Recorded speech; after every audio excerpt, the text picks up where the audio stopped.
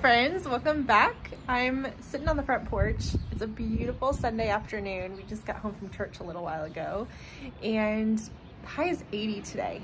And I think I want to give this front porch some love. I still have sad, like, evergreen branches from Christmas time in my planters that need refreshed. I've got some dead ferns on the porch. I've got a lot of weeds in my front landscape. And I would love to go buy just a couple flowers, nothing crazy, to fill up my window boxes and just get the house looking nice and put together for springtime. Brings me so much joy. It's like one of my favorite things to do in the spring months. So I'm gonna go change into some more yard work appropriate clothing, but then we'll head to the garden center and we'll see what we can find. There is something simply so magical about going to the garden center for the first time in the season. Everything is bursting with color, there's so much life, and it's just fun to see what's out there. Even if you're not ready to buy flowers yet, looking around, and just seeing all that the garden center has to offer is always a lot of fun. I ended up picking up 2 ferns, or 3 actually, for the porch, which I normally get 9 or 10. I'm going a little bit lighter this year. I'm not going to hang ferns from the porch like I typically do, and that's just because I'm not sure what the next couple of months look like with us moving. So I didn't want to go too crazy, but I wanted everything to look nice. So you can see here I ended up getting some white geraniums. These are going to go in my stone planters. I picked up some dianthus, and I chose this specifically because it likes part shade as well as the alyssum, because my window box doesn't get a ton of sun. I got a bunch of fresh herbs. I've got some nettle here. That's going to be really pretty. Again, likes that part sun. Our home is north facing, so we get quite a bit of shade, but I love to use rosemary and thyme as fillers in containers. It's so pretty. And now we get to play in the dirt. I just placed everything in this window box, kind of making sure I have what I need and making sure everything looks symmetrical. But you guys remember when Caleb built this window box a few years ago? Goodness, that feels like a long time ago now. And I'm wondering if this is the last time I will plant it up. Kind of sad to think about, but I wanted it to look really nice. I wanted it to transition from spring to summer, which I think it will. The dianthus is such a pretty pop of pink. I just love that. And then all of the different variations of green in here with the thyme and then the nettle. And then in the front here, I ended up doing little pockets of white alyssum. This is one of my favorite flowers to put in containers, window boxes. It spills over the edges as it grows. It fills out really nicely and it smells incredible. I always try to tuck it in anything and everything that I plant in the spring and summer.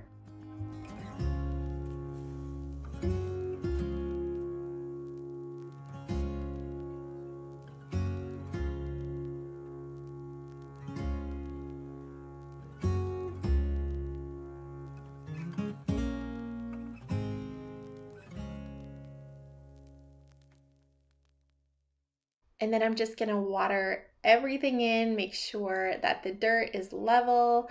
And I love how this turned out, pretty and pink for the spring months ahead. And I'm really happy it adds such a pretty pop of color to the face of my home. And once I finished planting up this window box, I was getting ready to do some pruning. And I looked in this tree and found yet another bird's nest. Always such a sweet sign of springtime. But now I'm going to deadhead. These are Bobo hydrangeas, and I usually keep the blooms, the spent blooms, on all through the winter.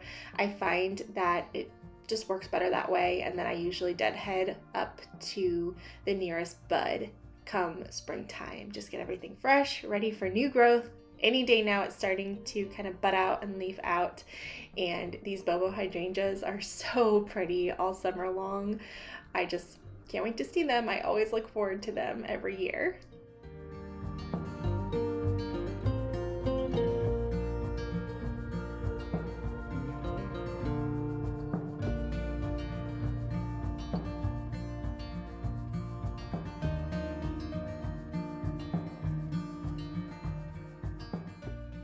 Now I've got some helpers with me and we're moving right along to the side of the yard where I'm pruning my limelight hydrangeas, and you can see these have already started to leaf out quite a bit.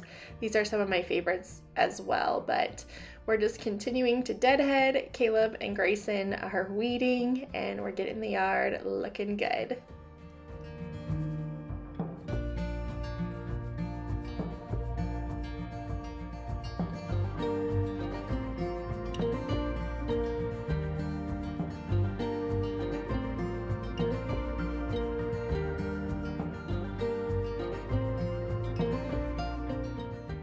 So if you've been around my channel for any length of time, you know I often talk about just my mental health and how much the warmer weather months, being outside, planting flowers, benefits me.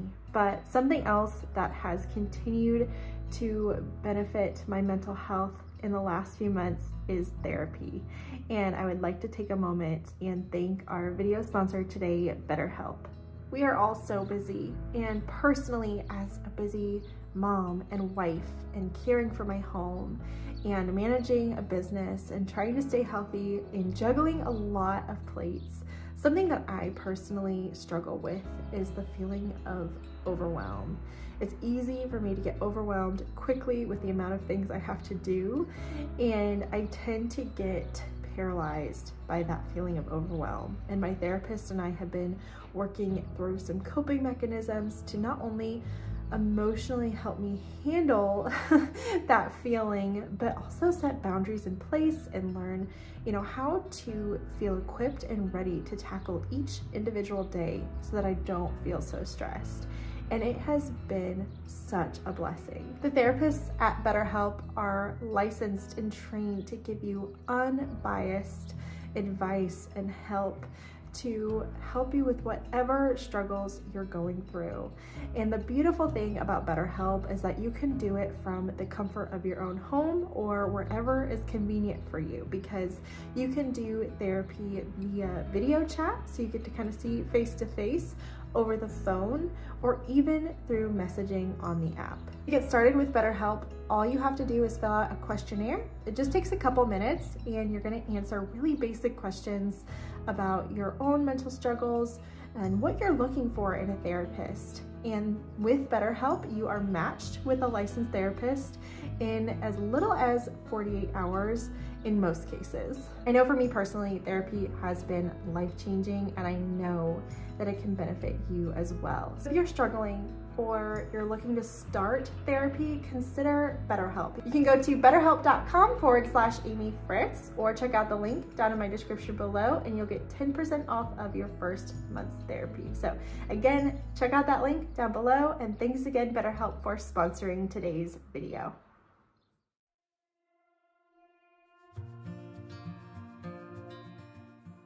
And now it's the next morning and we're moving on to the front porch area. It was a little bit too sunny. I let it get too late yesterday, and so I wanted to wait until morning when it was nice and shady to work on this part of the house.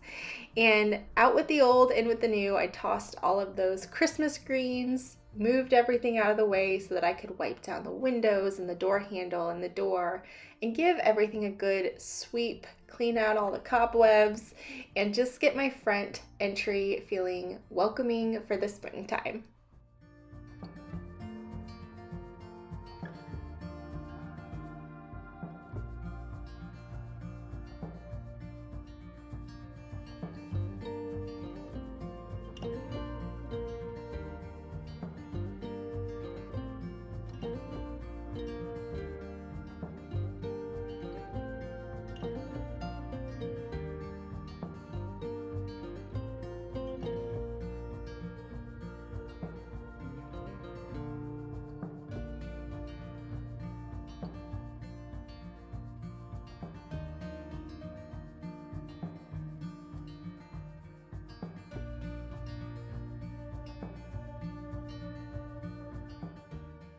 This is by far my favorite wreath that I think I've ever owned for the front door. It is just such a great everyday wreath. It's beautiful, it's full. I love the tone of green, and I got it from the Home Depot, so I will link that down below as well as anything else I can link. I'm also just putting back my planters that are flanking the front door, and I am hitting the easy button today. I'm not going to plant anything in these planters. I'm simply going to just kind of plop in these sword ferns. That way I can move them if I need to when we move, or if I end up doing something else later on in the season. I just wanted it to be simple, easy, no fuss. So I will continue to water these right in the planter. They'll drain just fine, and doesn't get much easier than that. I also like to put 2 grapevine wreaths above my planter, between the planter and the fern, and I think it just looks really pretty. It just adds a little something and some texture. I just went down to the basement and picked some pillow covers I thought would work nicely for the space for the season. I wanted to stick with something very soft and neutral because I really want the green to pop and be the shining star of my front porch. These covers are from Etsy. They're really, really pretty, and of course I love stripes for the springtime.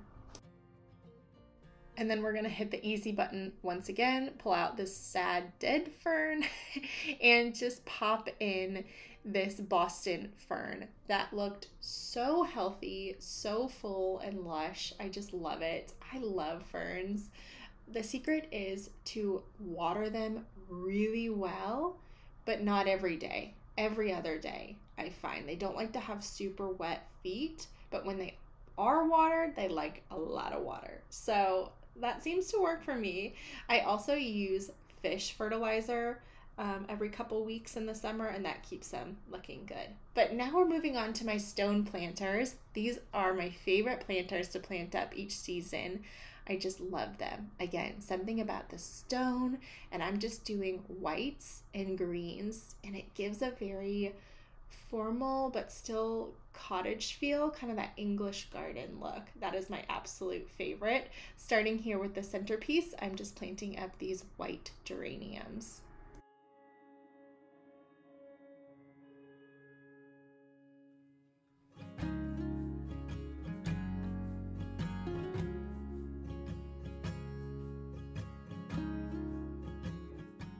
So like I mentioned previously, I love to use herbs as a filler in my planters. They add such a pretty pop of green if you're wanting to use a lot of green foliage, and then they usually smell amazing. I'm using rosemary and thyme, which smell wonderful, and they add a bunch of different texture to your container.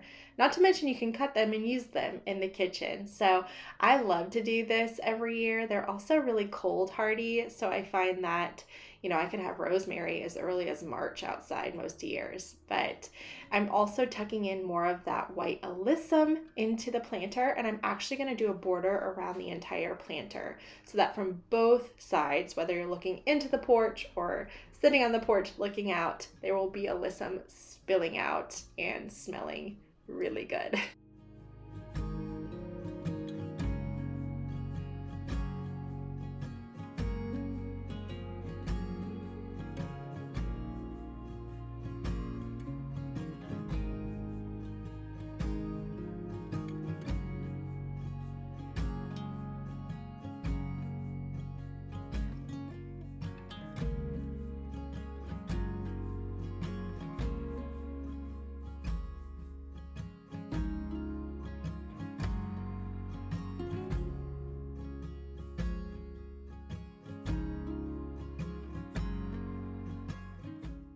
This one may be my favorite stone planter I've done yet. Something about that white and green, again, just really shines when you stick to a simple color palette with your flowers. Just picking, no more than 2 colors, and then green usually works really well. And just doing the white and green this year is so much fun. I really, really am loving this. And I'm excited to see the alyssum continue to really fill out and spill over the planter. And here's another look at how it all came together.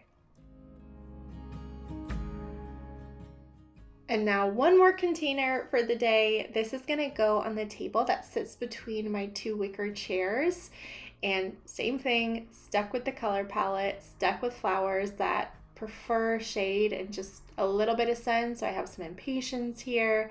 I have more of the alyssum. I do have some vinca vine. We'll see how that does. I figure if it fizzles out, I can always just pull it if it doesn't end up working well. But I think it'll get enough sun. So I just quickly kind of just place things at random. This is probably one of the messier containers I've ever done, and honestly, because of the color palette, I think it still looks really pretty. I really like this one, you guys.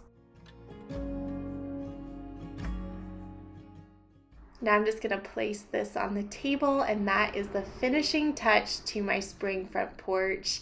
And I'm just gonna give you a quick look at how it all came together. It just feels fresh. You know, it's not perfect. I didn't get all the cleaning done, but man, what a difference from the before and after. And it just makes my heart so happy. So thank you for watching today. I hope this video was fun to watch. I hope it gave you some inspiration for your own front porch this spring, and I'll see you in the next one. Bye.